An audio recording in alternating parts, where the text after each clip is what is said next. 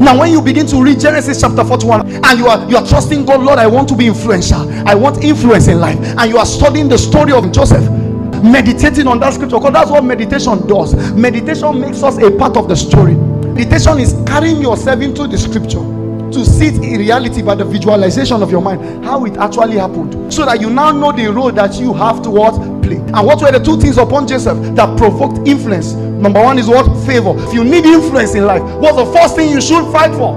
Favor. You pray for the favor of God, and not just the favor. Two components makes for influence in life. Number two is competence. The favor of God brought him there, but it was his competence that made Pharaoh say there is no other one that has such kind of a wisdom. You can't have a babbing saloon, and when you bab people, all of them must have bad head, and you speak in tongues babbing them. Paleku calabash. Where there are spiritual things, do spiritual things. Where you need your expertise, put it in play. That's where the problem lies in Christianity. We carry our spirituality to everything.